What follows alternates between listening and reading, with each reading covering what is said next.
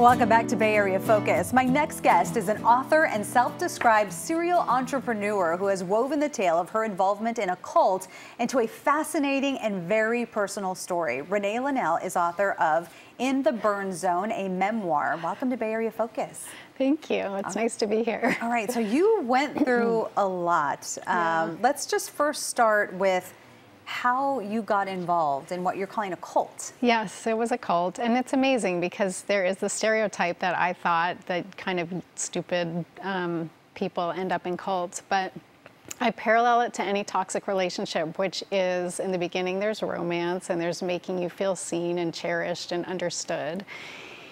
And the abuse works its way in slowly. And for me, I was always searching for something more than what I was learning in church and in school. And most of my family died when I was young, so I was a seeker.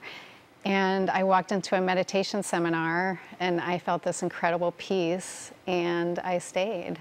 And then what happened after that? When did the light go off saying, okay, something's wrong here? It took a while. And again, like a toxic, like you go on a first date and if somebody hits you or says something abusive, you're not going on a second date, but they build you up and they make you feel empowered. And so this group used career as our spiritual practice. And so every moment in our career was an offering to the divine.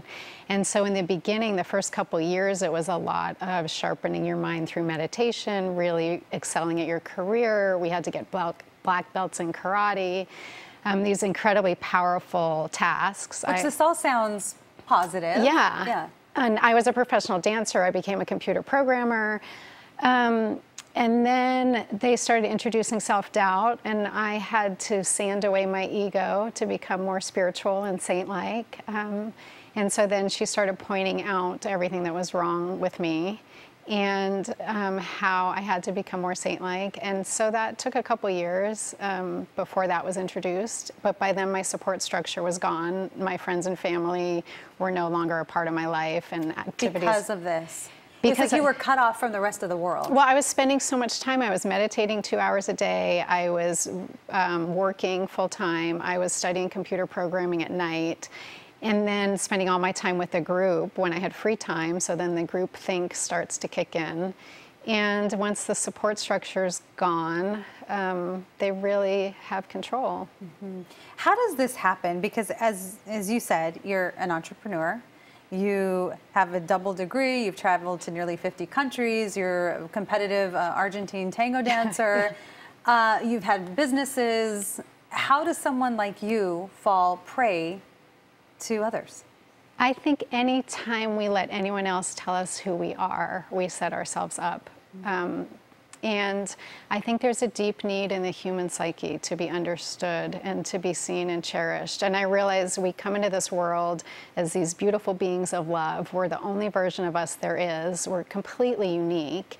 And then we try to blend in and fit in childhood and adolescence, and we hide the differences in us. And then we're desperate to find somebody who sees us as unique. And when that person comes along, a lot of times we give our power away to that person. You know, you're very successful, and you were very successful when you entered this. And they said career is very important, and so you were working a lot, making a lot of money. Did you give a lot of money to this? Yes. So the more money we made, the more money we gave to them. But then we could justify it because we were making the money because we were being coached to make the money. So yes, the tuition went from $5 an event to $100 an event to $500 a month to $1,200 a month. So your book is called The Burn Zone. Yes. What is the burn zone? The burn zone was how the spiritual teacher described the front row of the auditorium, because you sat so close to her and she was so powerful. But once I went through everything I went through and my entire life shattered, I realized the burn zone is when we live a life that's not authentically ours. If we're lucky, life comes along and shatters us. And if we're willing to endure the crucible and stick it out, we come out the other side softer, kinder, more authentic, more true to who we truly are, and ready to be on our real divine path. This spiritual leader happened to be a woman. Yes. Do you think that made you connect a little bit more, maybe trust her a little bit more? Definitely. And my father died when I was 15, and the rest of my family died before that, except for my mother and brother, and my mother was an alcoholic and emotionally abusive. So I never had a strong female influence. So when this woman came along and said, not only am I going to teach you how to find peace inside your mind, but I'm going to teach you how to really make it in the world, I said, yeah, sign me up. Any advice for others out there, especially seekers? Yes.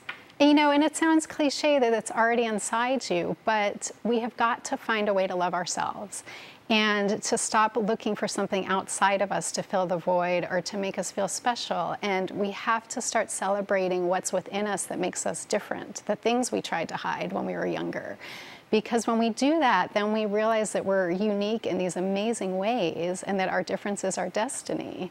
And then life becomes so much more fun because you're not trying to be something you're supposed to be. You get to just be what you are. And so then the joy and the love is inside you coming out towards others. So. Wow, that is such a good point. Thank you so much for sharing your story. Thank you. And we're glad that you came out on the other side. Thank you. All Me right, too. thanks so much. Don't forget to check out The Burn Zone, a memoir. It is available on Amazon right now. Coming up, a fundraiser for the Ohlone College Hilltop Gala when Bay Area Focus returns in just a moment.